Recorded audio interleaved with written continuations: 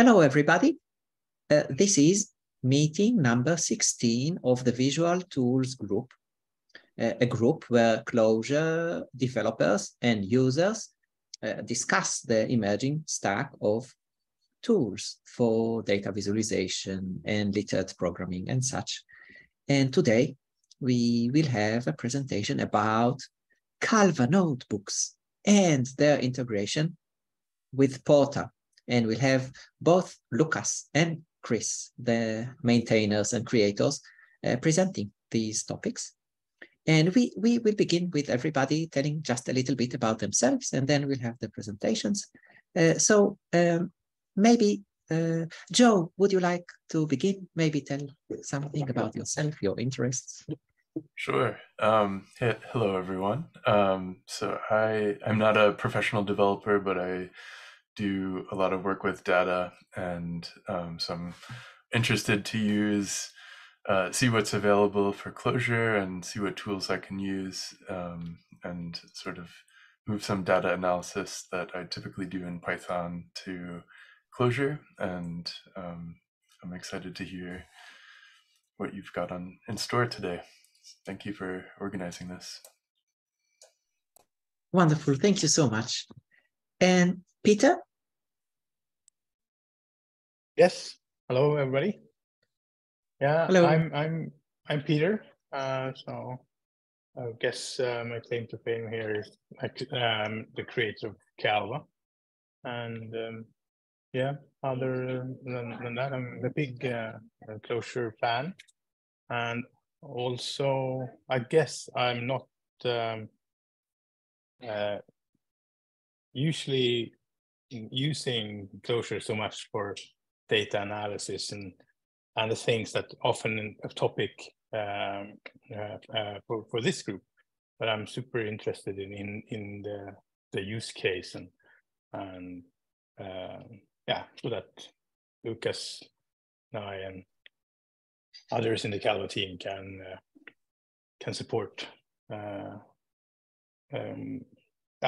using Clojure with Calva for data analysis and whatever you guys do. So that's why I'm here. Thank you so much. Lukas? Hey, I'm Lukas, and I'm one of the Calva maintainers. I also use Clojure professionally, building tooling around like a custom language. And yeah, I'm the one that wrote this Calva notebook thing. Well, I'm pointing at the monitor that you guys can't see, but we'll see later. And yeah, I'm hoping that it's going to be useful in the data sciencey thing, but that's not why I actually wrote it. It's like, for me, the interesting bit around it is having the execution data in line with the actual data, and seeing it in a more rich format. So yeah, we'll talk about that later. Wonderful. And Chris? Hi, yeah, my name's Chris. I've been doing Clojure professionally now for almost 3 years. And in that time, I kind of found a need to build a tool for like inspecting data, which is Portal. So I've been kind of working on Portal for 2 years outside of VS Code. And then I built an extension for it. And then when I heard that there were notebooks, I was like, oh, this is another opportunity to kind of have another integration of Portal in VS Code. So, but yeah, I guess that wasn't really about me. But yeah, I've been doing Portal things for 2 years. So that's pretty much it. Wonderful. Thank you so much. Brian, if you wish. Hello. Hello. I am a professional Clojure developer. I work at a health tech company, and I use Portal every day as a part of my debugging process. And I've contributed a little bit to Portal as well. So. Wonderful. So nice to meet. Are you related, maybe? If yeah, I I'm could his ask. brother. Yeah, that's beautiful. So nice to meet. Thank you. I'm Danielle. I do statistics mostly, and a little bit involved in organizing study groups in the Clojure community, and a little bit of related tooling. And I'm so much interested in these projects we discussed today, just because they are so much relevant to some of the workshops and study meetings we're planning. And Ben, would you like to tell something? Sure. Hi, I'm Ben. I'm like a Clojure enthusiast, I guess. And I started when I started learning Clojure, I guess about 4 months ago. I was using Emacs, and once I understood how REPL-driven development works, I switched to VS Code and Calva, and it's just been really, really wonderful to use, and it makes writing code super fun. So thank you to Peter and Lukas and Chris as well. I just started using Portal, so I'm excited to be here and learn more. Thanks. Beautiful. Thank you so much, everybody. Then I guess we could begin with the presentations, right? Is it good? Yeah. Cool. I'm gonna start by talking a little bit about the motivation behind them, because they're coming from a bit of a different perspective than a lot of the other notebook toolings. Because like usually notebooks are mostly built for data scientists, so like play around with stuff and visualize it and whatever.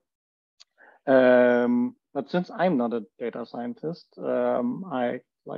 I care about the community a little bit, but I don't use that stuff myself in that context. I'm more interested in seeing, like I said earlier,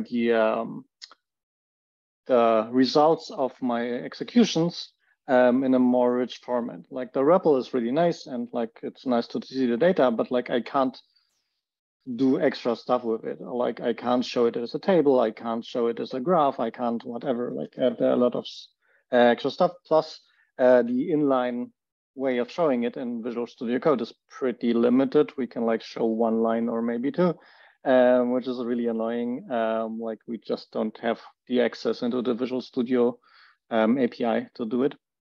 So notebooks is a way around that for me at least, where I can basically show anything I want in between 2 lines of Clojure code. And the way we build the notebooks is also a little bit different from other namespace-based notebook thingies that we have in Clojure, like Clerk or whatever, where it's usually like in something like Clerk, you would like have your namespace and then a bunch of things that actually execute. But when I work, I can't like put executing stuff into my namespace, right? Other devs would kill me on the project. It's mostly like, here's a dev, here's a dev, here's a def, and here's a def and whatever. And then I'm done. Now I would need like another namespace to like have something to run in a notebook, which is kind of annoying, right? Because I want to also see the defense. So the way we do this in Calva and in the Calva notebooks is really nice, where we can have like already the rich comments at the end, and we can show those as extra stuff in notebooks. Yes, Peter.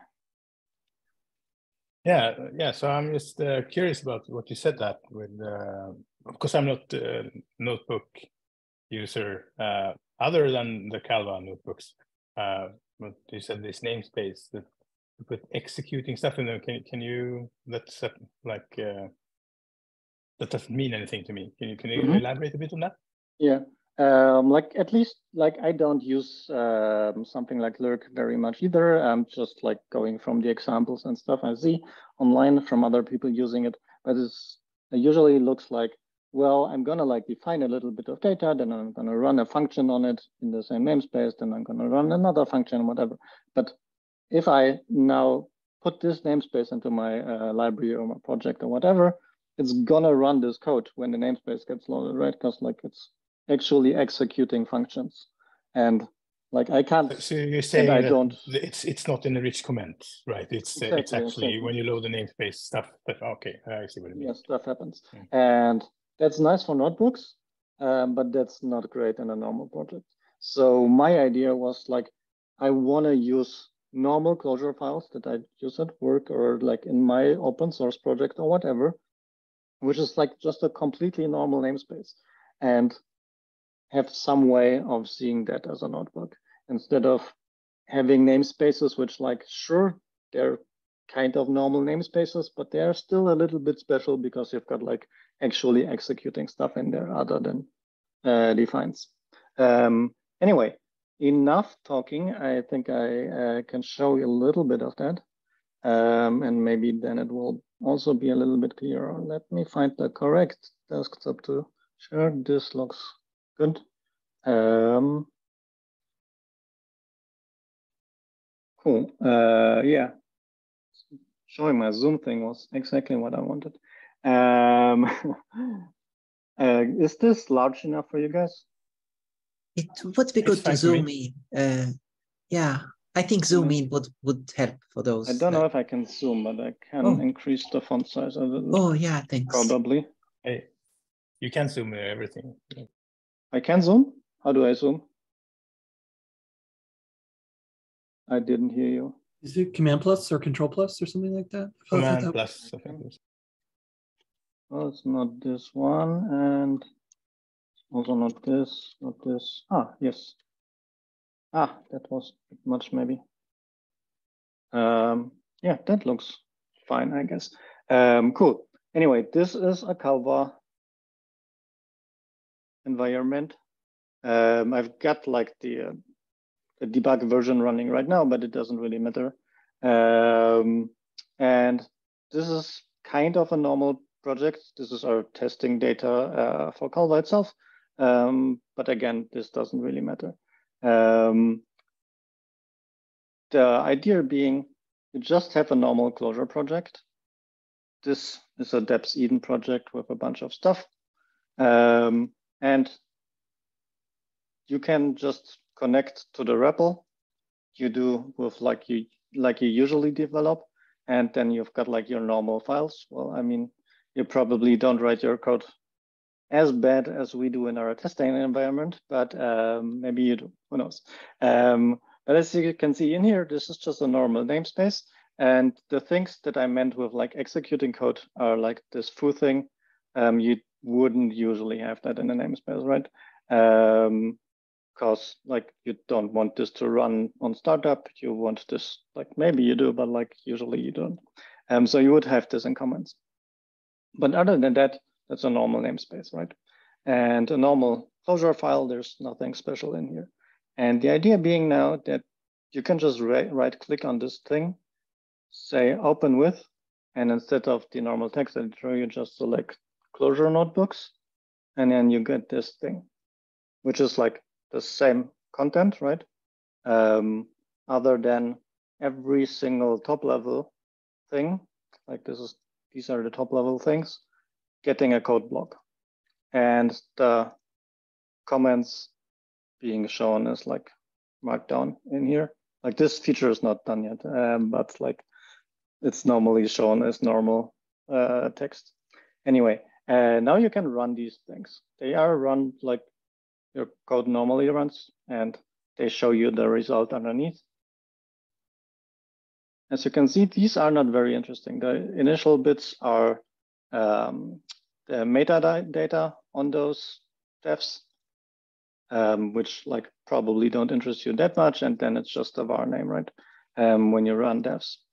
The interesting bits is running code that actually has a result. When you do this, well, foo doesn't have very much of a result because it's just println.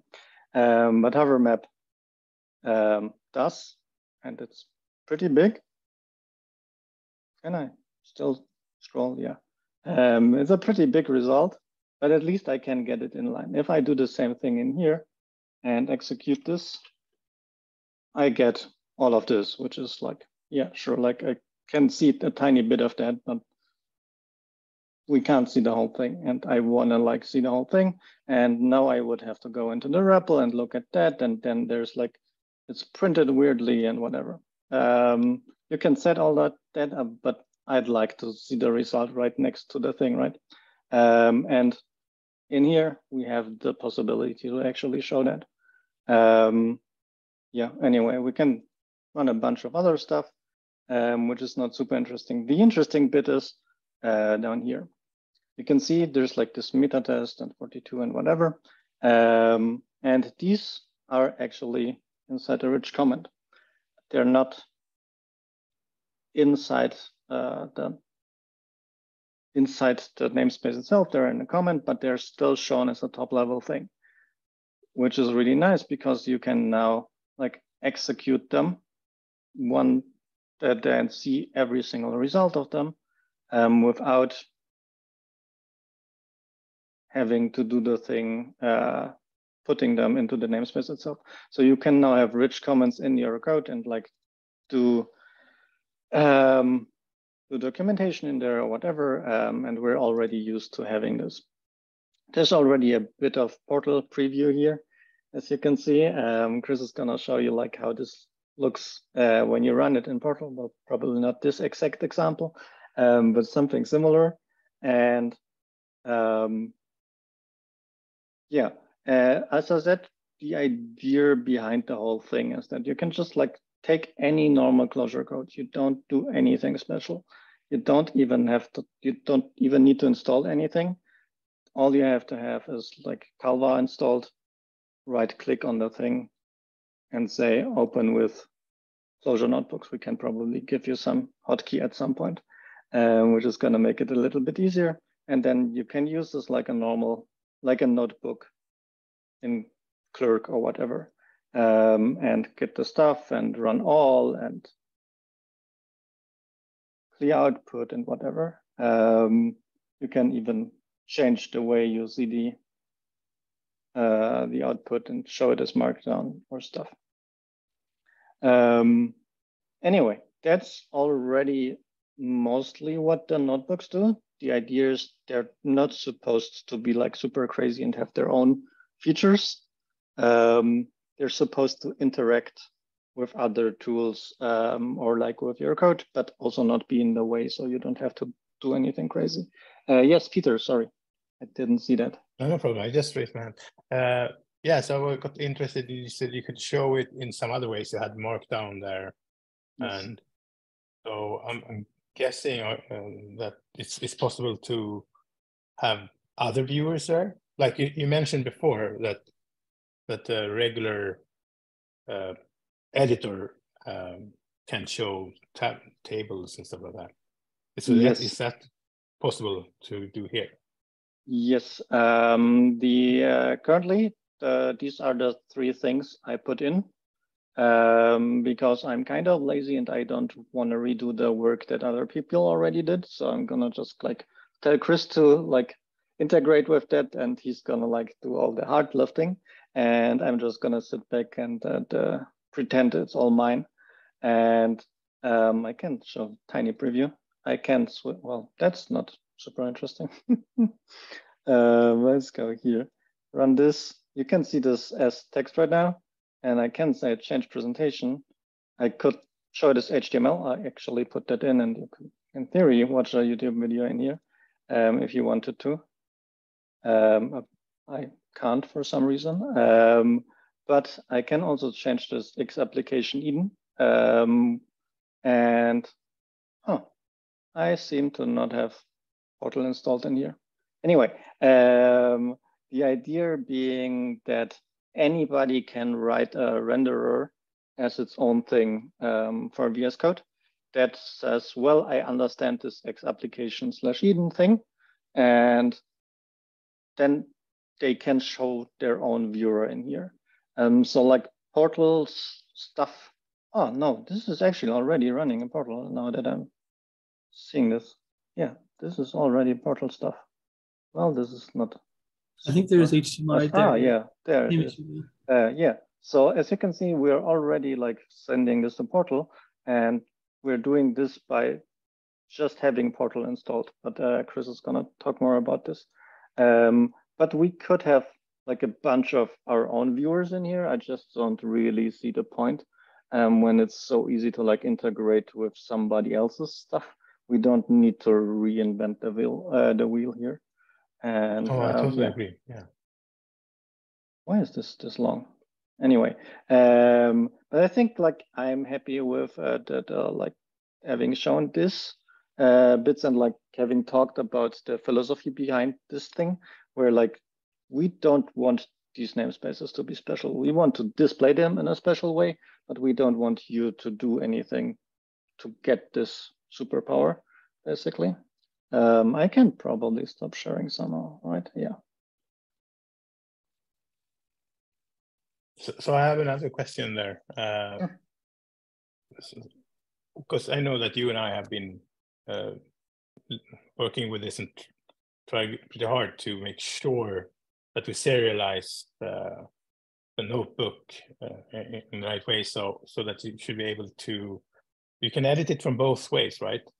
Yes. So it should be very what I say. So it's not like you can just edit it in as a text and then show it as a notebook. You should be able to work from both sides, and things should really stay consistent. And yeah, we probably have some bugs in there. We've been decently careful and have a lot of test cases, but there's probably a few ways where like when you save in the notebook, there's gonna be like a tiny bit different. It's mostly around white space usually when saving to a Clojure file. But if it comes out differently, it's a bug and we can fix that. But most of the craziness that you can do should come out fine. The one thing that's like still a major thing that's missing in the notebooks themselves is integration into Clojure LSP, so you don't get all the special tooling like find reference or autocompletes or whatever. Like that's being actively worked on, and like it should hopefully arrive soonish, trademark. But other than that, like every other Calva thing is working in there, which is really nice. And yeah. I'm usually still writing my stuff in a normal text editor, and then if I want to see the stuff executed, I'm gonna switch to the notebooks. But yeah, you could also just write in notebooks if you wanted to.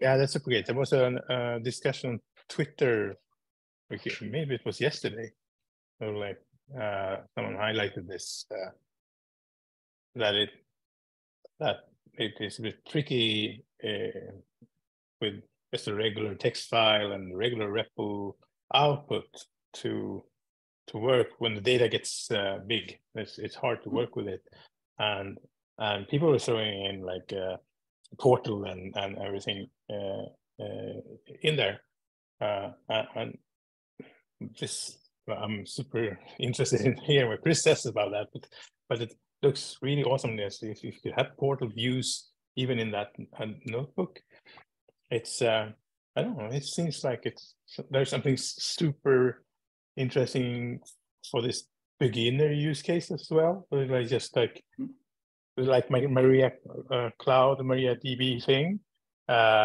It's super easy, like in the web browser, to play around with Clojure, and that's fine. But somehow it's even more powerful if you do it in your editor, and that's how you're going to work. And I can definitely see myself actually work in this way. Like it's super interactive. Yeah, I usually like have Portal just open in another monitor and like always tap a bunch of stuff over there. But then you've got like 50 values on the different screen, and it's difficult to jump in between values, right? And I'm already having my text editor displaying my code, right? And I'm jumping between different values in the code. And now I'm sending them, tapping them over. Now I need to find them in Portal and whatever. It's nice when I have the notebook where the value is right next to the actual content of the value, but I'm still getting the full rich interaction with the actual content, and not just, well, here's a bunch of text that usually doesn't fit on your screen because it's some huge hash map or whatever. Yeah. What's your name? Sorry, Ben. Yeah, I'm just wondering, is there a way to like write defs in the notebook and then export them to a Clojure file? Or would you just like save the notebook and then copy and paste or something? You did like the notebook, the idea is it's just a normal Clojure file. Okay. Like you're displaying basically a normal Clojure file as a notebook. But when you hit save, it's just like just saving to the same file. Like I initially showed the namespace as a text editor, right? And then opened it in a notebook. If I had changed a bunch of stuff and hit save, it would have saved to that same file and hopefully not destroyed any stuff with like white space or whatever. So you can just create a new cell as well to have a new def on, or have two defs in the same cell works as well. It's not like the output is not as pretty, but like the saving of it would work.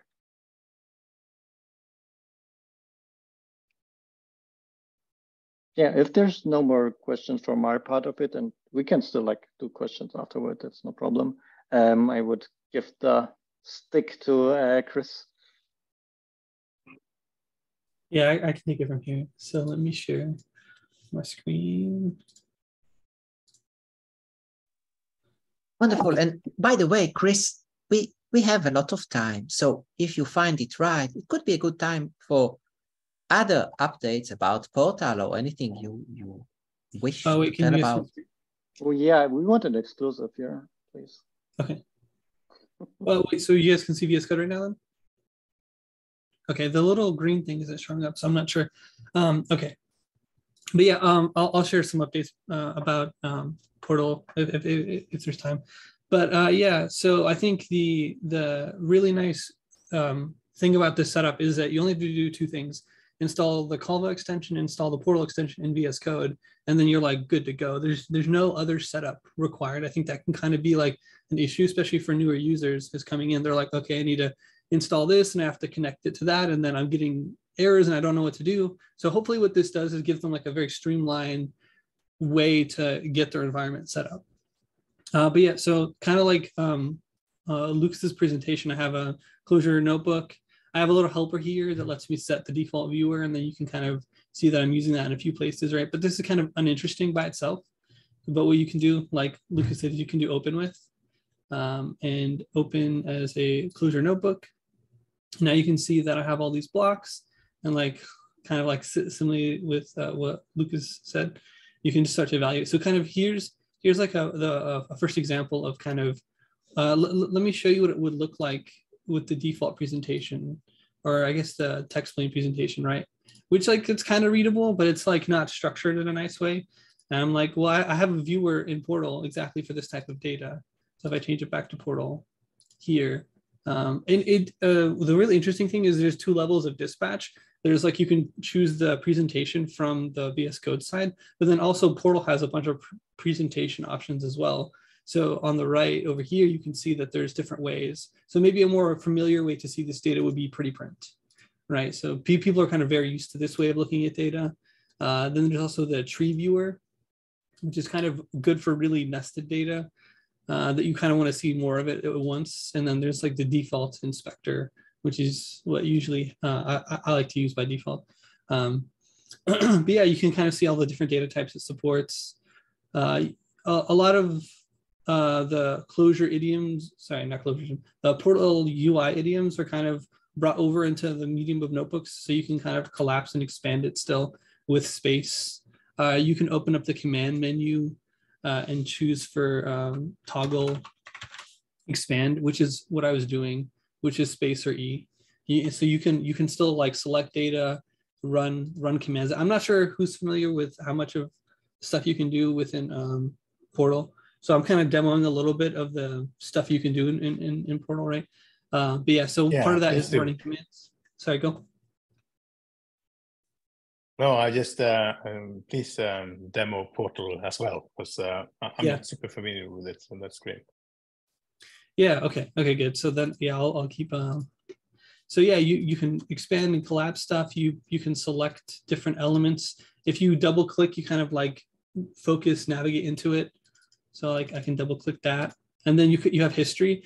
So this is a feature that has existed in Portal for a long time, and I kind of have like an implementation for it here for notebooks.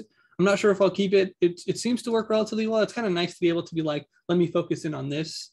But it kind of gives you like a very quick and dirty way to kind of go from your code evaluation, and then just like, wait, actually, let me do this other thing really quickly with the data selected in hand, because sometimes you'll have like a big piece of data and I can come up here and change the code to select it, or I can literally just click it and then click this.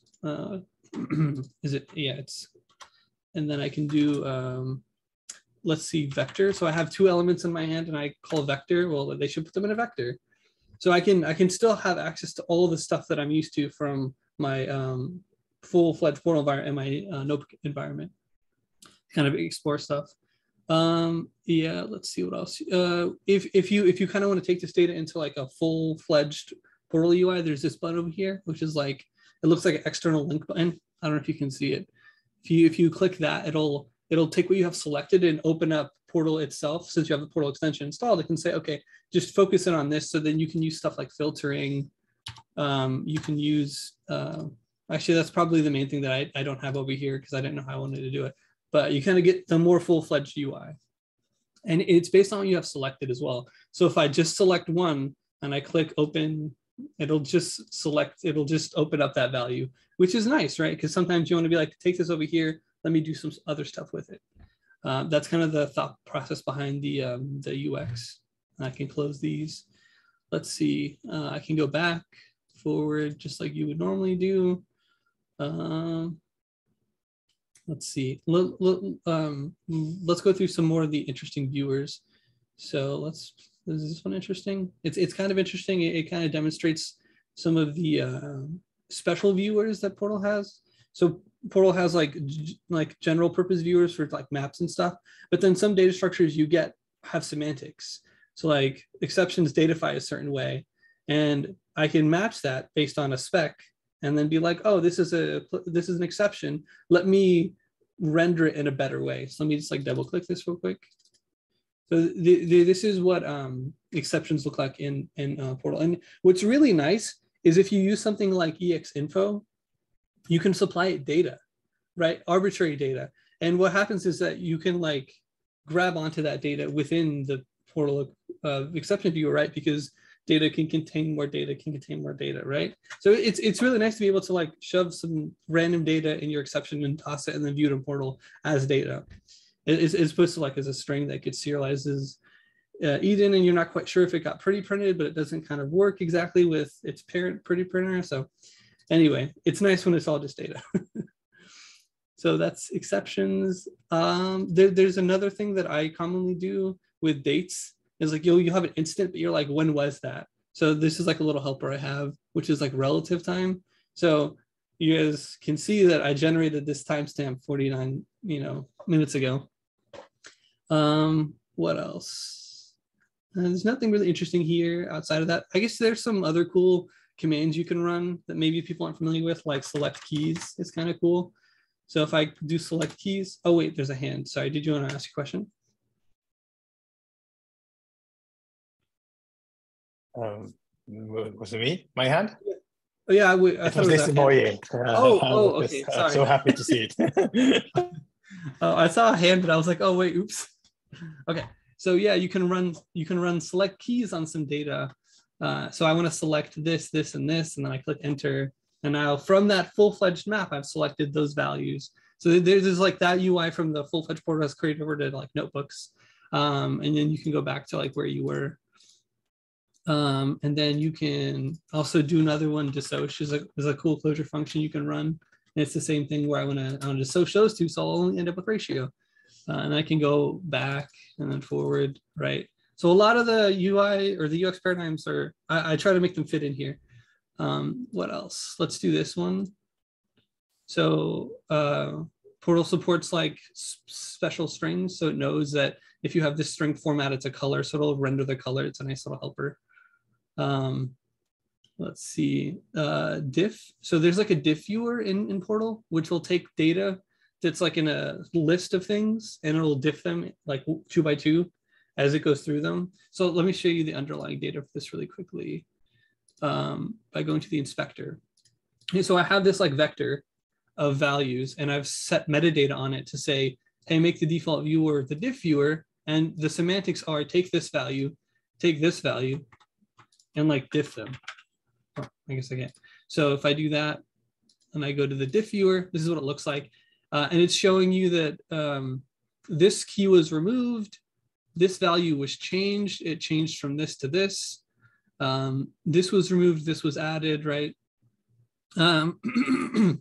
So I like this, especially for like UI states.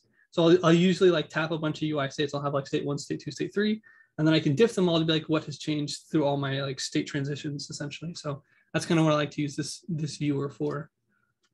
Let's see. There's some other viewers that I built based on like use cases that I've had. So usually when you're working with programs, they have standard output and standard error as like targets for output. So here's like this thing I call the prepl viewer, because it's leveraging like the format of prepl, which if like, let me take that data and put it in a table, and now you kind of have a sense of what the actual underlying data structure looks like. It's a map. Well, I guess let me go to pprint really quickly. I'll start there, right? It's just a list of maps where there's a val and a tag, but I like to do that as a table just because it's like, it's nicely formatted, right? But so here are all the tags. There's out, which usually means standard out, and then the string that represents that. So you can kind of have an interlacing of standard out and standard error, which I just found this useful for like Portal's build output as well. So I can output like rich stuff from my build. But yeah, it looks like this. And then you can toggle and expand it. So there's some other data structures that are interesting that I use daily, which is like logs. So logs are another common type of thing that you interact with, which is like, here's a thing that happened, and when, you know, here's what you got. So let me show you the table viewer for the same data. This is what it looks like, right? You have all this information. You have a time, you have a runtime, which is kind of cool. I use that to like show this icon to be like, hey, this log came from this runtime. And it's just a matter of putting this keyword in it, right? This came from a Clojure runtime, a Clojure script runtime, a Badahdaha runtime. Oh, sorry, you have a question? Oh, I think you're muted. I'm muted, yeah, sorry. I just wanted to comment that I really like the log output, mostly because it's putting in where this thing is coming from. I'm like, I have the bad habit of littering my code base with tabs while I'm doing something really big. And then I'm like, well, where is this? Like, I've got like a million things coming now, and I want to get rid of some of them, and I don't know what this one is. And then you start tapping stuff by like putting it into a vector and having a string at the beginning, Yeah, just to like still remember where it's coming from or whatever. And that's really not great interaction, right? Especially because tab also only takes one value. So you can't even just put a string and the thing in there. You need to now wrap it in a vector, and then the vector is also maybe not expanded initially and whatever. Like there's a bunch of annoying things. And if you just like log it with Portal, you get a way nicer interaction with it. And you also know where it's actually coming from. So it's easy to like remove it or like find the value you're looking for in when you're tapping a lot of stuff and whatever. Yeah, so, yeah, it's I really really easy to love that overwhelm one. yourself. Yeah. Oh, but so I want like the like thing that I think that I want to clarify too is that like there's like nothing special here. Like if I go and I click on this and I do like pprint, you can see that this is any tool, any piece of code that can produce this data can use this viewer, which is Portal viewer log, right? So code that I write, code that you write, code that other people wrote that you integrated with to dump stuff into Portal, all of us can play the game as long as we agree on this shape. And it's a very easy shape to match to. So in the documentation, there's like a mapping for this for timbre, I'm not sure how you say it. I've heard many pronunciations, right? But there's like Clojure logging tools that have mappings to this data structure, and you can leverage those. So what I do at work is we have our like logging piped to Portal as like a specific instance that isn't taps, and it's mapping both the Clojure and Clojure script logs. So you can kind of see an interlacing of the backend did this, the front end did this, the backend did this, the front end did this, because you have access to the runtime, but it's like all the data for it too. And like the UI isn't doing that on purpose, and the backend isn't like, it's all just being funneled through the like logging stuff. And we can all play this game of, if you have the right data, you can use this viewer. But like I was showing here, you can also change it, right? You can say, no, I don't want to see it this way right now. I want to see it this way right now. I want to see it as a table, and I give a better sense of what it looks like. And again, right, I showed you the relative viewer, so I should be able to click this instant, and I should be able to change it to relative time. So this was 16 years ago. If you look at it, actually, I think that's the timestamp for the first commit for Clojure. If I go back to inspector, right, it's 2006. So it's a long time. So here's another interesting viewer, which it will take the data structure and render it as hiccup via reagent. So if I show you what this looks like as a tree down here, so this data right here, which I'm using the tree viewer to display, if you use the hiccup viewer to display, would look like this. And there's this cheat code. It's not quite hiccup. It's like a superset of hiccup, in that you can go from normal DOM to Portal Inspector viewer stuff. So there's like a recursion happening here where you're going from data, rendering it as hiccup, and then rendering data as data again. So if ever you want to be like, okay, this is actually data, please just render it using any of the Portal viewers that you have available, you can just put a keyword there and then render it. So, and what's really nice is then you can, in your hiccup output, you can select it and then change stuff like pretty print or dissociate, right? We saw that trick. All those things continue to work because you kind of went back into the world of data, and Portal can like take you from there to wherever you want to go. You can select things, you can open them up and do, like, all the things work. So this is really nice, because what I'll do is I'll like use DOM, or I'll use hiccup for layout, and then I'll put data in the spots. So like for Portal itself, I have like a dashboard viewer where I have like some layout flexbox stuff, but inside of it is just like data viewers for tables and stuff.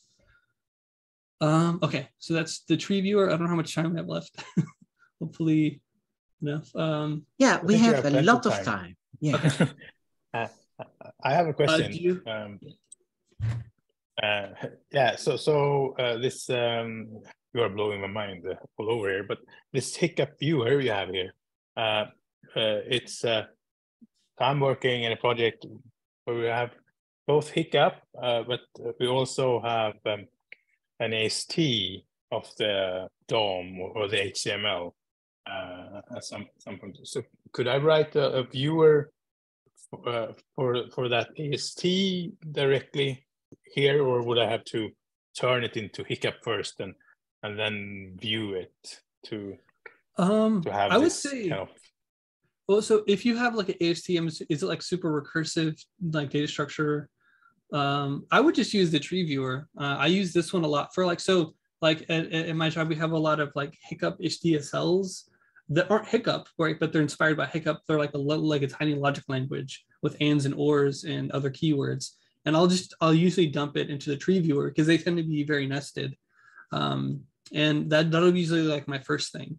I would use, but like, let's say, what I was interested in here is because the AST is actually like, I'm parsing HTML and then turning that into hiccup to show it like to the user, but at first I have it as an AST, and if I could view it there like rendered as HTML like you do here already at the AST like level, so that would like fire up my workflow something.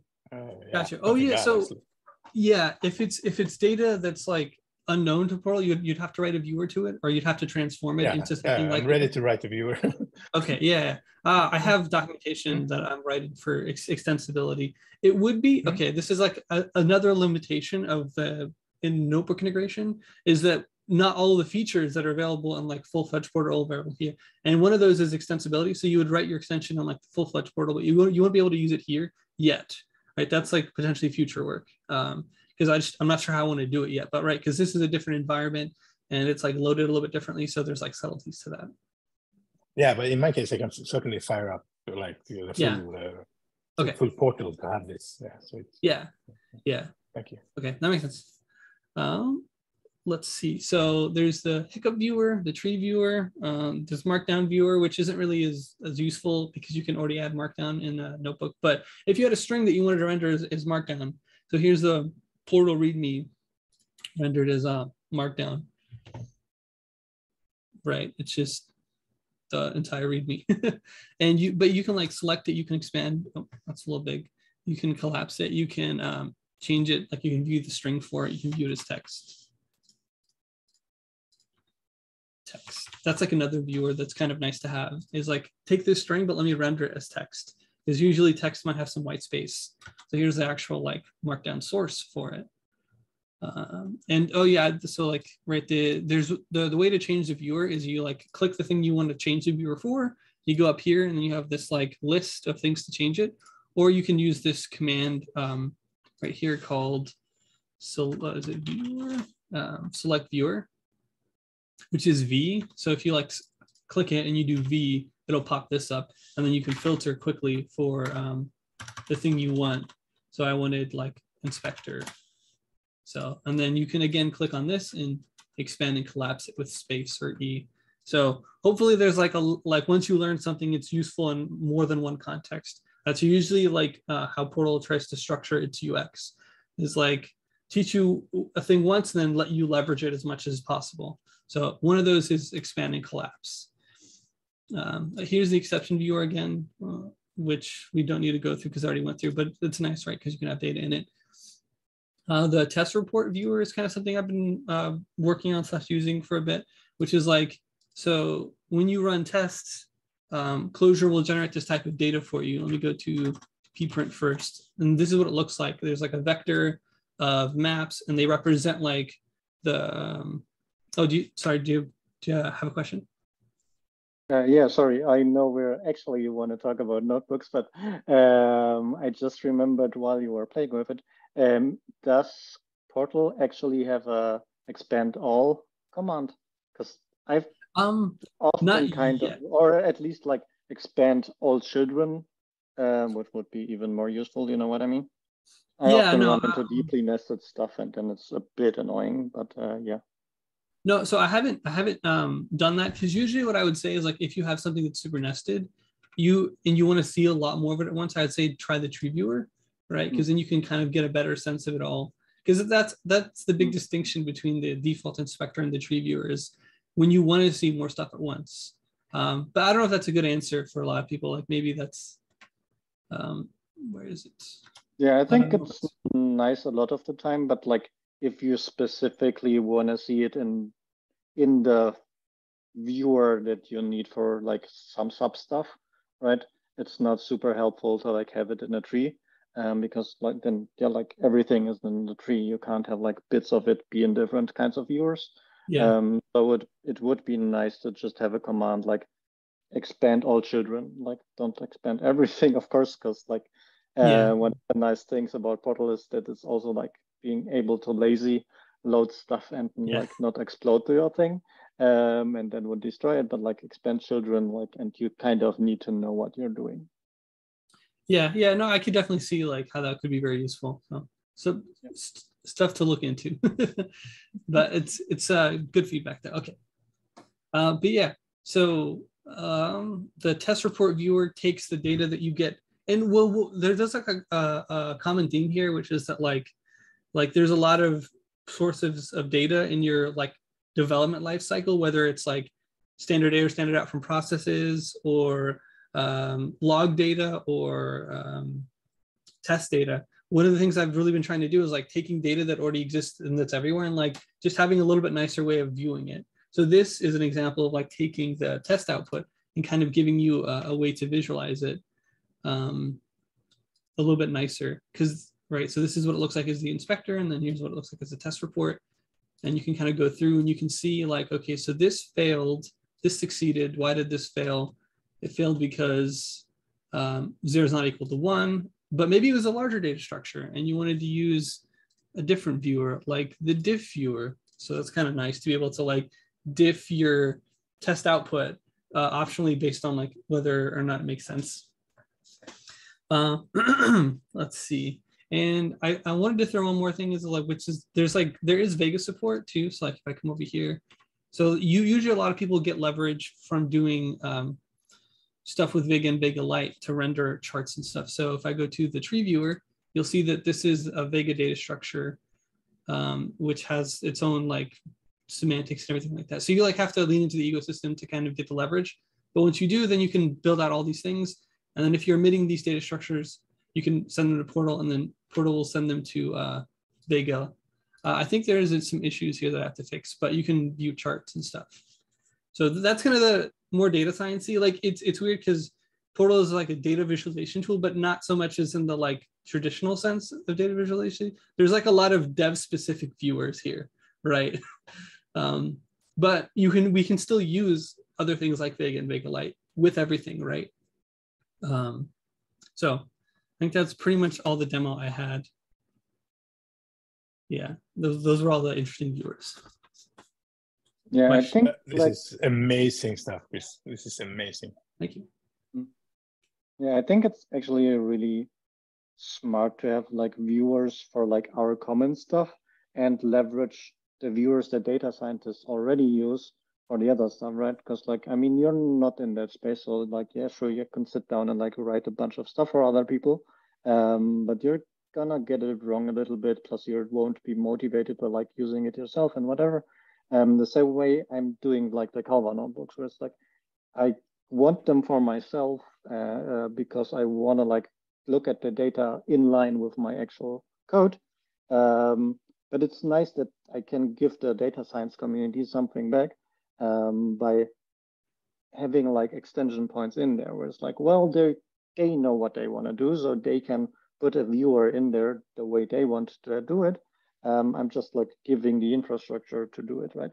And Portal does the same thing with like Vega, and you can go as crazy as you want, right? And put HTML in there or whatever. So you're not like limited by what Portal can display. Yeah, exactly. I think you also wanted to show the integration bit.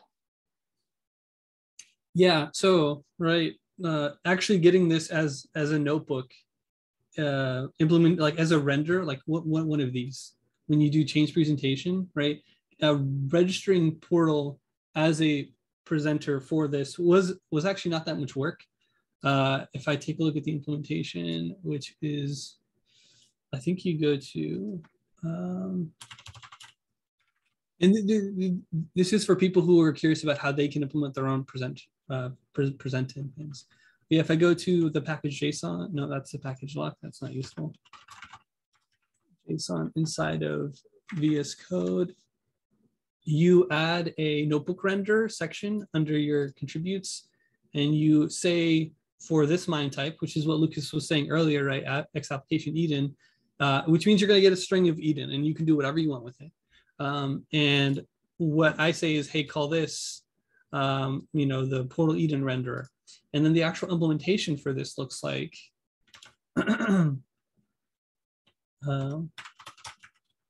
which extent, I think if I do notebook, there we go. So this is what this is the entire implementation of the integration. Everything else is like Portal specifics. This is the VS Code specific bits. Is you have these two functions, activate and reload. And when what you do is your activate function returns this JavaScript object that has render output item. And all I do is I take the text from the data that they gave me and I parse it as Eden, and then I just render it with all the hiccup or all the reagent stuff that already exists in Portal to the element that they also give you. So this is essentially all you have to do is like you get a string. It's presumably Eden. You parse it, and then you can do stuff with it. Here I'm just rendering to the DOM this app thing, which is just doing some Portal specific stuff, right? But this is not a lot of code, right? That's the nice thing here is like I'm mostly pulling in stuff that already existed in the Portal UI source code, and I'm just gluing it together. And then it like what's really nice here is that any bugs I fix in like the mainline Portal automatically like propagate here. Like this was a very easy integration.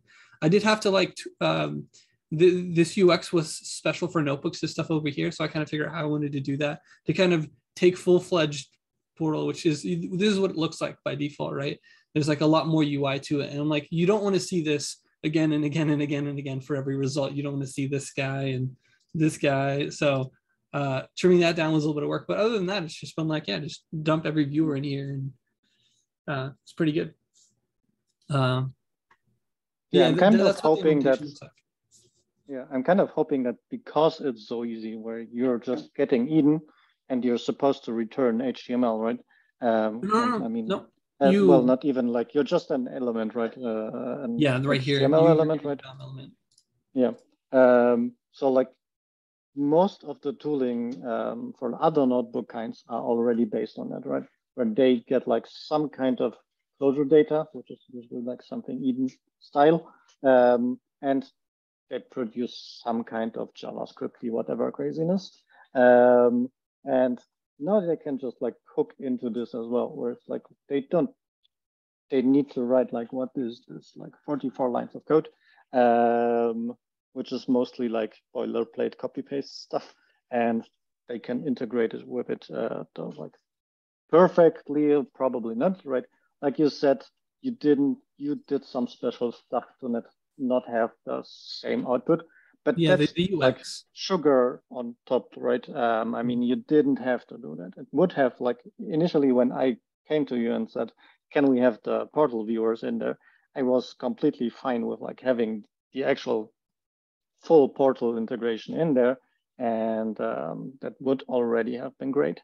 Doing some extra stuff to have like the slimmed down UI is really just like extra. Yeah, there's one more bit which took me a little bit to figure out, which is that, so I used ShadowSeal.js to build that main JS that you saw here, right? When I said, hey, use this main.js. So to build that, I use Shadow, and you usually do to target ESM. So like, I guess the other bit is the Shadow build, which is like encapsulated right here. So, but once you put those two things together, your actual Portal extension and is built a different way, right? You're building it as a no NPM module, NPM library. Yeah, right here, target node library. Yeah. So I have two things I'm building with Shadow for that one extension. I have this thing, which is for the main UI, and this thing for the notebook UI stuff. Yeah. But yeah, target ESM. That's just VS Code craziness, or even worse, JavaScript build craziness. Yeah. It's on all my hair, basically. By the way, we have about 20 minutes to the official time, and maybe some people may wish to join later and chat further. Just to let you know, maybe some people may need to leave. And I think it would be good to spend a little more time with the implementation, because there are a few parts here where, you know, which are a bit specialized. I guess one part of this is just how to write a VS Code extension, right? Another part is how to communicate with Calva notebooks. And another one is how to use Portal as a UI library in a way, right? And and then, you know, I see you use reagent, and then I'm wondering which one of these is actually responsible for the choice of reagent, which one of these is actually responsible for mounting the DOM. So many parts are involved. And would you like to talk about it a little bit, to draw a map, if you could? Yeah, I can makes get sense, yeah. so to like clarify, right? That from the VS Code side, right? There is, well, so I don't know how. It was an advantageous position the portal was in because it already had a VS Code extension, right? It made this much easier. If I had to start by building an extension first, it would have been a little bit harder. But so building an extension, right? There's like a ton of stuff online, but you like have this package JSON and it specifies like all this stuff. The like main thing you need is this VS Code thing because you're like able to pull in, there are APIs through that. But then other than that, it's mostly just like specifying stuff that you want VS Code to do for you. So one of those things, right, is what this extension will contribute to VS Code. And there's this like notebook render. And then, but the thing is you like have to give it JavaScript as like an entry point, which is why I started talking about Shadow, because you have to like build that JavaScript. And the specific format that they want is called ESM, which I can't remember what it's ECMAScript modules, I think is what it is. Mm-hmm. So once you connect that dot of like, hey, VS Code, here's a notebook render, here's the MIME type I support. Then we go into Shadowland, which says, okay, to build that ESM module, right, here's the namespace right here, portal extensions, VS Code notebook. So then we go into there, right? So if we like thread the needle, we like go there.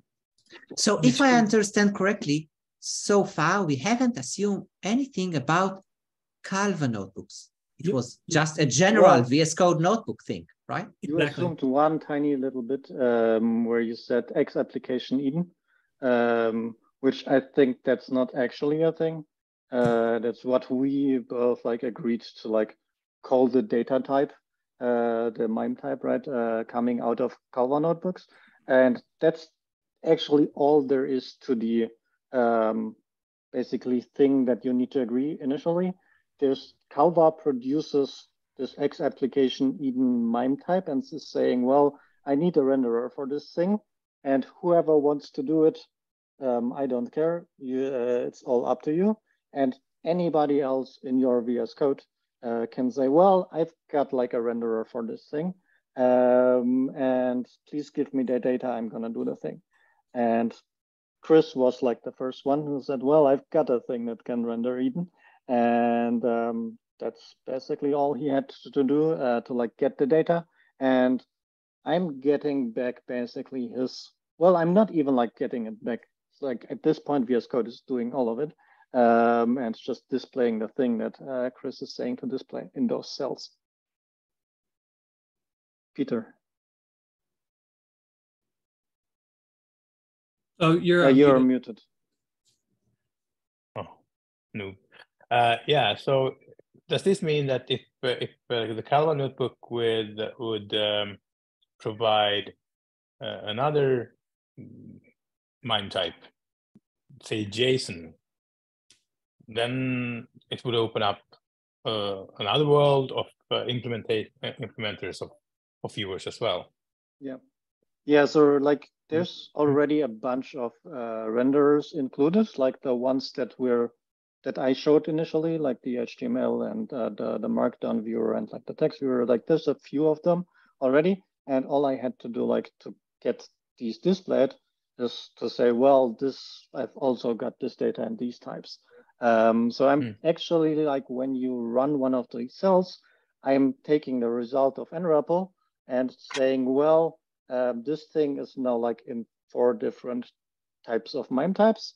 I'm doing a little bit like to have them differently, like I'm doubling the new lines to display them as hiccup and whatever. But like that doesn't really make any like big difference. In the end, I'm just taking the nREPL data and saying, well, I need viewers for these different kinds of MIME types. And if they exist, they're gonna like show up. And if I don't have them installed, they won't even like show up in the dropdown when you select like what you want to render the thing as. Which is really nice. Like if anybody can write a viewer for this and doesn't really need to talk to us. Like, yeah, sure, like it's nice if they tell us that the new viewer exists for the thing, like you can just do this without any input from us. And there's like a bunch of examples, like they're usually in TypeScript because like, well, VS Code. But as you've seen, the example of Portal using it is super tiny and is in Clojure script. So if you want to like look into that one and steal that code, I'm guessing Chris doesn't mind. Yeah. But as Daniel said, we do have like a few caveats. Is that how you pronounce that? I only ever read that word.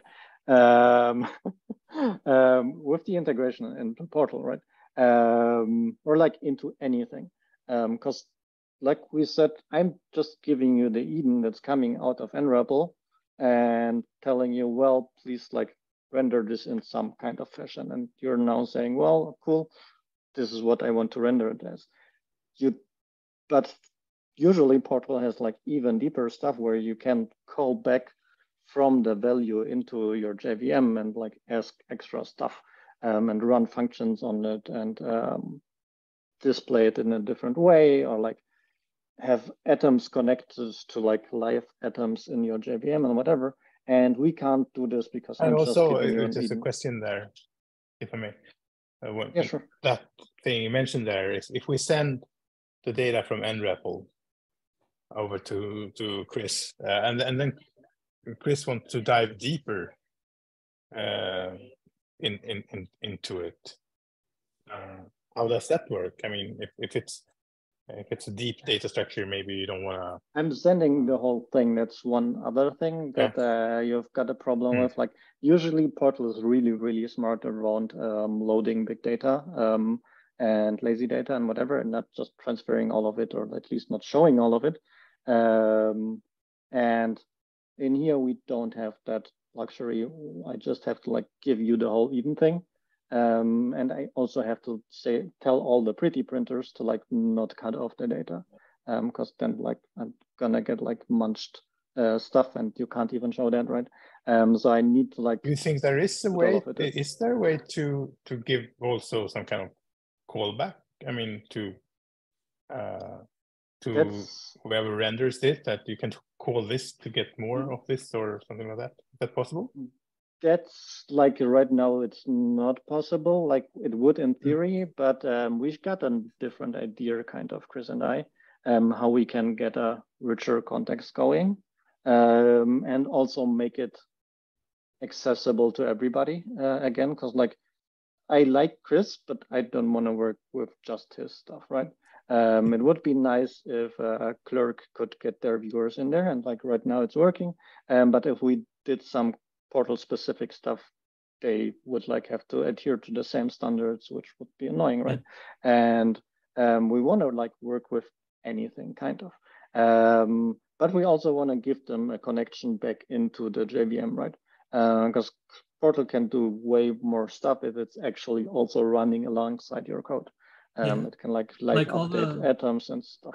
Yeah, but also like Datafy nav, like so Portal will support that. You can implement like your own Datafy and your own nav, but it's on objects, and or it's like you have a function on like in a map. But those things, when you serialize them as Eden, you lose all the in-memory stuff. So anything that's based off of having an in-memory reference in a live runtime, anything like that, doesn't currently work.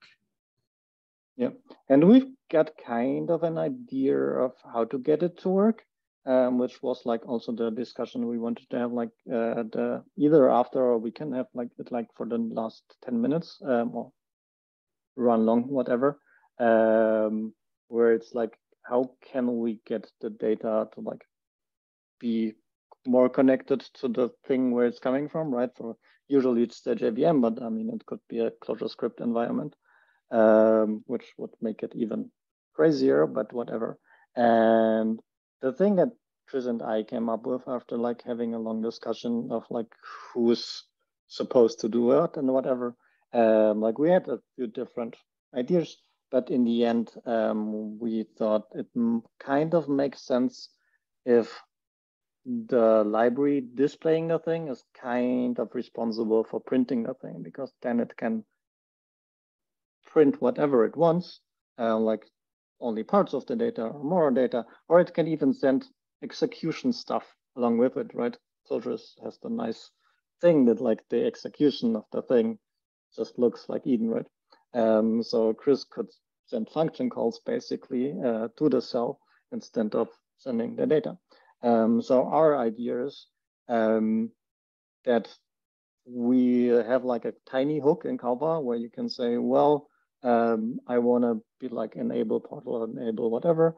And then we're going to like look either like put the portal extension into the depths even ourselves. So like say the user has to do it like they're smart enough themselves, whatever. Like we can go a little bit hacky for version 1, right? And instead of running the eval through the normal eval of nREPL, we're gonna run it through through that, but give it a different print function. Because usually we give it like pretty print or like normal print or whatever like that. We have like a few different ones we can give it, but we can now give it the portal print function that Chris is gonna write, and specifically just for this notebook environment. And Chris can now send special stuff along with the actual stuff because he knows that the value is going to arrive at his own viewer, right? And it's not going to arrive at like some normal Eden viewer, like on whatever that like doesn't understand what he's sending along. He doesn't even have to send like the actual value. It can just send like, for example, a port that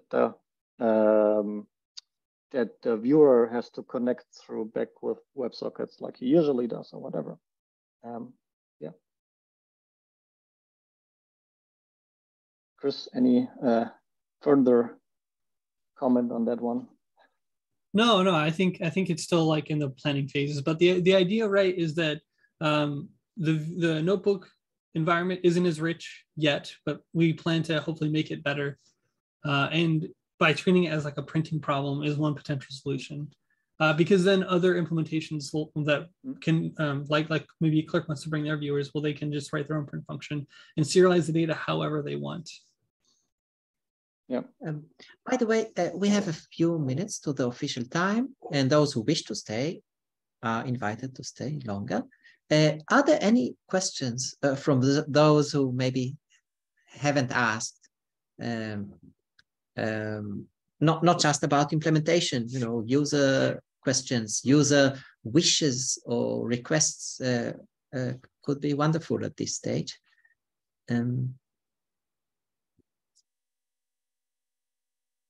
Oh yeah, Ben. I was just wondering, like Chris, you're saying about like writing your own custom like extensions to Portal or viewer extensions, I guess was the term you used. Could you do like write something for something like GNU plot, for example? Wait, when you say that, you mean like? I think he means his own viewers, right? Yeah, but like like you have like a string that represents the syntax you would pass to GNU plot, and then to render it, you call like I guess yeah. So with Portal, you can provide this doesn't work in notebooks, right? But yeah, you can provide your own like viewers, and they're just reagent functions that take in data and render however they want. Cool. So the issue is that they would all be client side. So if you have to shell out to something, or you have to embed a library to take because the right GNU plot is like the special syntax. Yeah. So getting that would be a bit harder, but it definitely could work. But it should also, like, the nice thing about Portal is that, like, unless we're like in the notebook environment, and hopefully it's gonna work there as well, but it can call back into the JVM, right?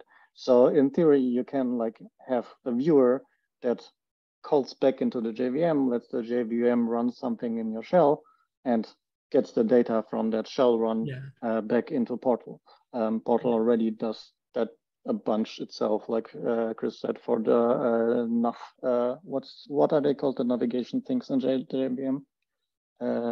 Yeah, you can register a var as like a command. So that's what I'm thinking. This still needs documentation, which I'm working on currently. But yeah, you could register like a var as like a command, and then your extension in the UI could execute that And the reason why you'd want it as a command is so that people could then do that for arbitrary data. And I'm assuming you'd have a string in hand and you'd pass it to this function. It would shell out, like Lukas was saying, to this thing, and it would give you binary data. I don't know. GNU plot, I'm assuming, serializes to SVG or PNG or something. And then you would ship that back to the UI, and the UI could then render it as SVG or as a PNG.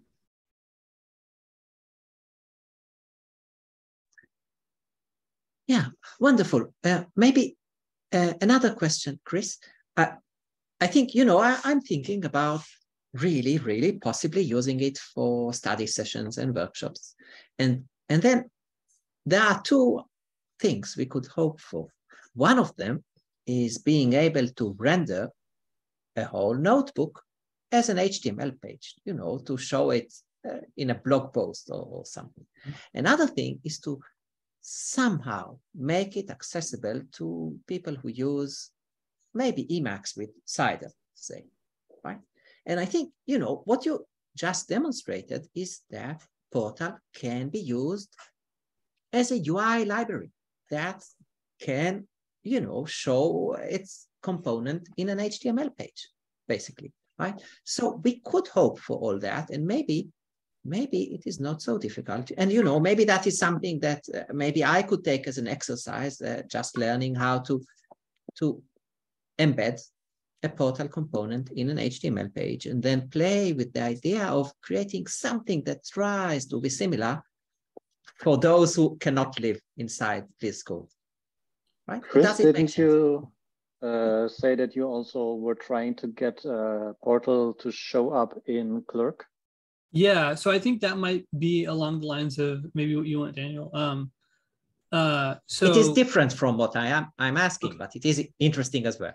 No, so yeah, but I think that the way it would work would be the same kind of. Yeah, if so, what I'm thinking is you would have like a JavaScript somewhere on the internet you could pull down into your web page, and it presents like an embedding API.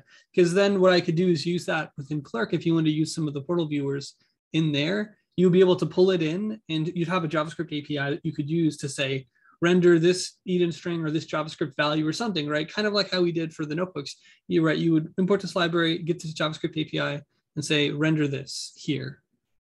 And then, so you would do a little bit of gluing,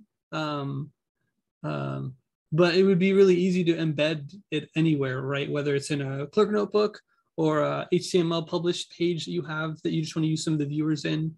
But yeah, giving it like I want to call it like an embedding API. Yeah, I think it would also be nice if we could get the Calva notebooks to like produce HTML that basically like is the representation of the thing that's showing right now. I think on the Portal side, not very much would have to change. It would be more like on the Calva side where like we need to like produce this as an HTML now. Yeah. But yeah. Currently you have like in Portal itself, you have like copy JSON, copy Eden, copy. It'd be really cool, I think, to have copy HTML, which would give you like a self-contained HTML document that you could then, it would be static, but you could paste it anywhere, or you could share it, or you could do whatever you want. Yeah. And if we had like that function already, we could like use that to display the whole notebook, like to export the whole notebook as well, right? Because we would call every one of yourselves and say, please give me yourself as HTML, and then we would kind of be done, which is nice. And so are these many code HTMLs already works in HTML, right? In the web. So like the VS-Code.dev thing in theory would already work. So I'm a bit confused about what you just said. I think you were talking about rendering many HTML pages, one for each cell. And then, well, I think it's many HTML fragments, and you put them in one page.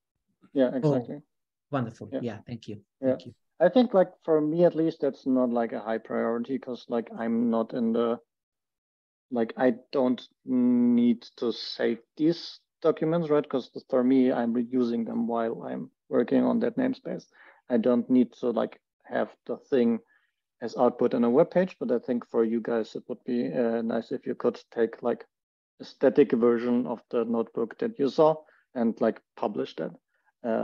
And in theory, all of that is already in VS Code is already HTML plus JavaScript, right? Because I mean, it's just like, that's what VS Code is. So it shouldn't be too crazy to grow from that into a static HTML page, hopefully. Would it even be possible to like select different viewers for different things on right now in the file? Works. Yeah, but then export that as HTML? XML, so HTML. So then this part would be a table, this part would be a Vega graph, and so on. You know, would that be possible? You think? Probably. Yeah, I mean, I think it wouldn't make it harder than it already is. So yeah, it kind of like VS Code is sometimes annoying, right? Where it's like, well, this should be super easy because it's already like there and like they can do it, but then you just don't have the API, or like you have the API but it's private or whatever. And I mean, that's one of the reasons we even started the whole notebook thing, is because like they just don't let me put HTML in between code lines. So I needed to have like the notebook thing to be able to like put the stuff I want to put there.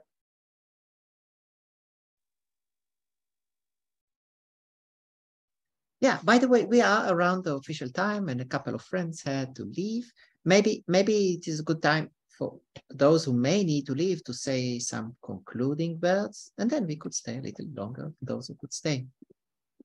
So any conclusion, Lukas or Chris or anybody? Yeah, I do have to go as well, but thank you so much, everyone, for the presentation. It was really interesting. Bye. Thank you so much, Ben. Nice to see you, Ben. Thanks, bye. Yeah, I can still stay, but yeah, in conclusion, I would say like I'm super happy the way this turned out, and that getting Clojure into notebooks was actually decently little work, because of the way Clojure is built and because of the way we already think about like top level as expressions as like their own thing. And it's really nice that we can now start using all of the tooling we already use just inside those notebooks. Yeah, sure, there's like a little bit of weirdness around like calling back and forth and like displaying stuff differently or saving and preserving white space or whatever, but mostly it's not super crazy. And it's gonna be nice when we put some more time into it to like get all the other Calva goodness into the code cells as well. Because right now we've been mostly talking about like the output cells, right? But in the end, we're still just writing code. And so the code cells should also get some nice sugar on top.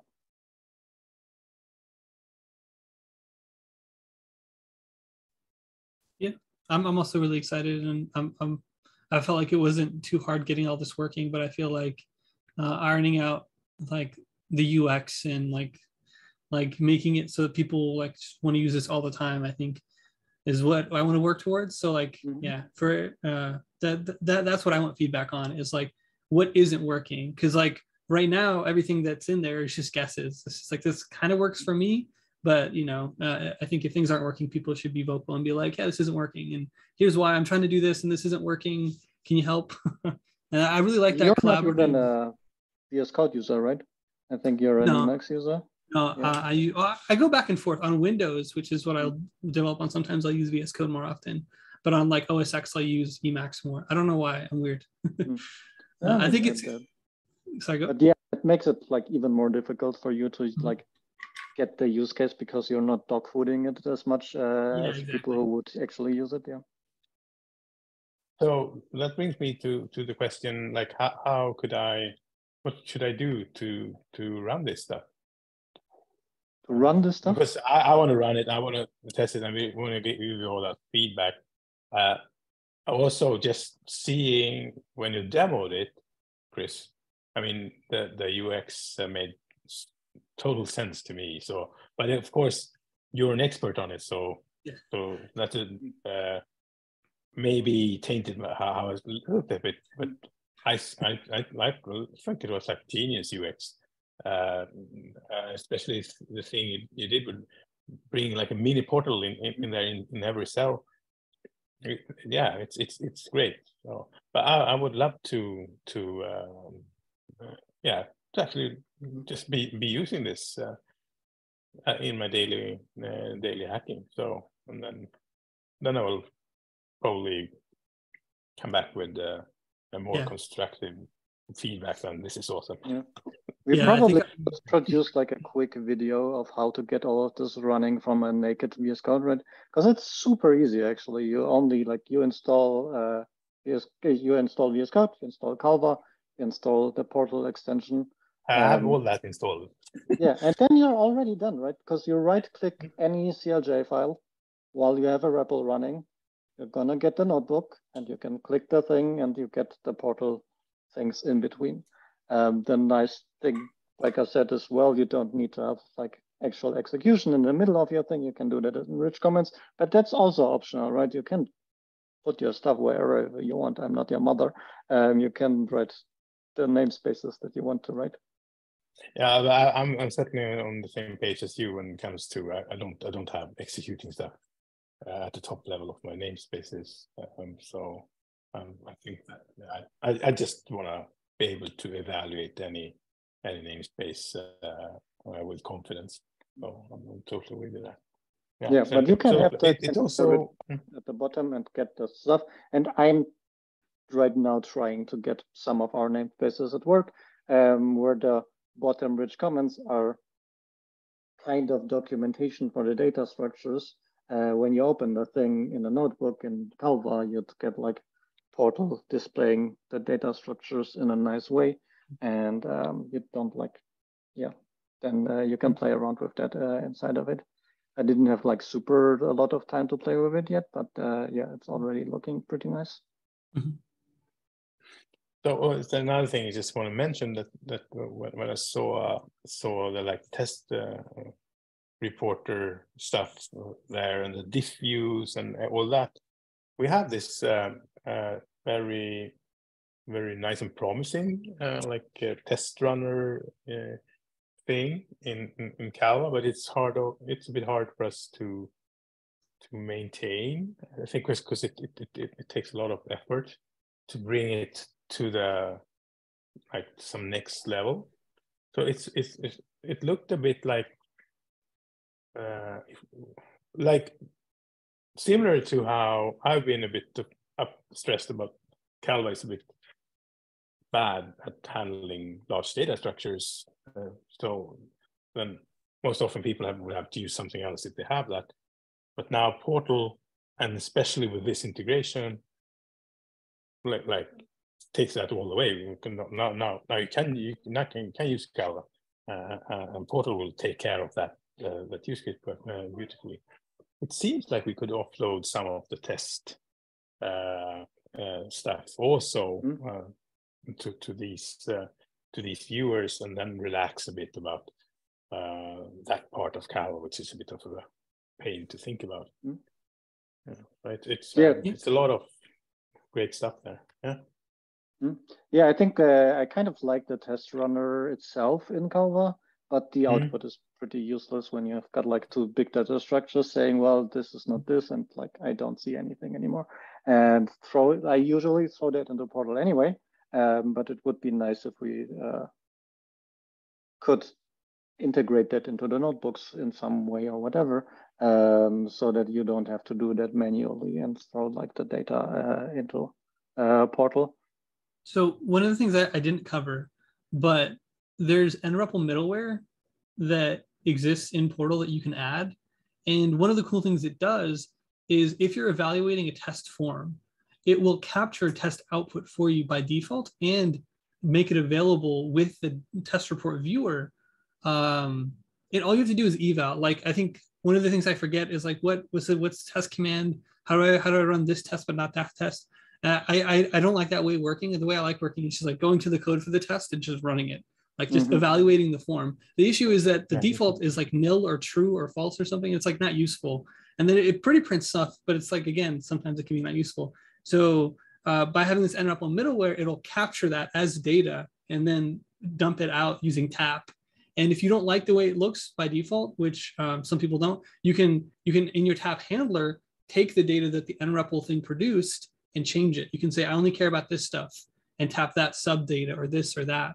But so there's room for customization there. But what's cool is that because that data conforms to the spec that I have set up for the viewer, it automatically just shows up with that viewer in Portal when you just tap the data. So, but yeah, I think the hard part is just getting everything set up and working. Yeah, but that's nice about the notebook thing. I think that's like, there's basically no setup. Like you install 2 extensions, you already had to install one anyway, and then you right click on a file. You don't even write a special file. It's just that if you can get the REPL running in Calva, you're kind of done already and can use all this stuff. And we can now make it better by like making you install like the dependency or whatever. But even just like installing 2 extensions already gives you 90% of the stuff. Yeah. So I have another thing I start to think of when you 2 people speak here, is that, you know, the Calva output window / REPL, which is both, that is just a regular text file, just regular VS Code document that we take some control of to print a prompt or something like that. It's just a fake prompt in a sense, I don't know. But would it actually be possible to turn that into a notebook maybe, and have like Portal powered output, right, as our output window? Yeah, probably. Like, I mean, right now we're just like, you said, we are just using a special file, right? And opening it in a kind of special way. But notebooks are the same, where you're basically saying, well, I want to like understand this file and please open it in this notebook. And our Calva thing already has like a special extension, I think, like .calva or something. That Calva REPL, I think I call it. Yeah, but like I should just probably try to open that as a notebook and see what happens, right?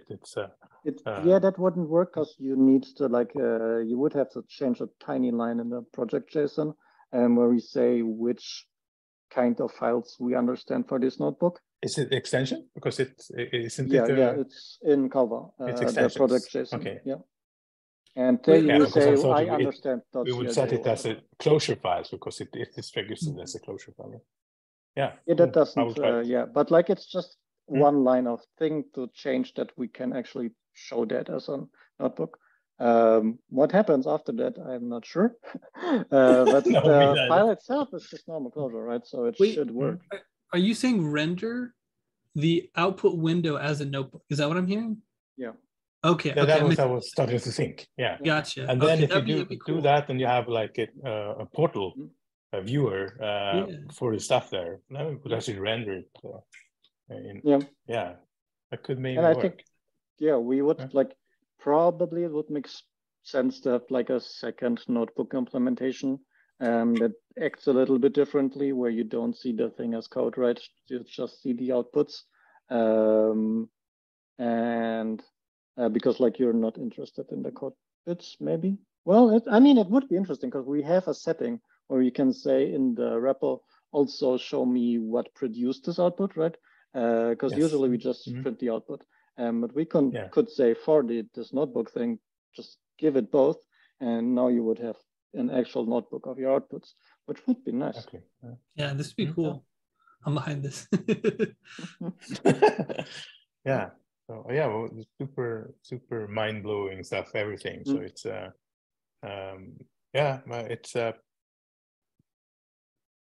I'm just looking forward to seeing this like presented in some larger scene, right? Like where because the workflow, I'm not a data scientist. I'm guessing like data scientists are more used to this kind of workflow. But as like a developer workflow, it was like totally, out of this world for me. It's at the same time as it is like super exciting stuff, it also looks very easy to use, like even easier than a regular Clojure file is. So it's a very nice combination. Yeah, I think for beginners, it's actually easier than learning the keyboard shortcuts they need to learn for like sending stuff to the REPL and whatever. Yeah, we still have like a bunch of beginners who like start typing in the REPL window and whatever, which like, yeah, sure, you can do that, but like that's not the way we want to make people do it. And it would be nice if the first thing they see is like actually a notebook where it's play buttons. You're not supposed to take the thing and paste it into the REPL. You're supposed to like write your code and execute the code and send it to the REPL, right? And the notebooks kind of encourage you to do that more. A little idea. Maybe it makes sense to finish the recorded part in a moment, just because, you know, after the recording, something beautiful may happen. Sometimes it happens. So does anybody wish to say anything before we say goodbye to the listeners? No, just thank you, Daniel, for organizing this. It's been really nice. Thank you so much. So amazing. And yeah, so let us say goodbye to our listeners and see you on the next times.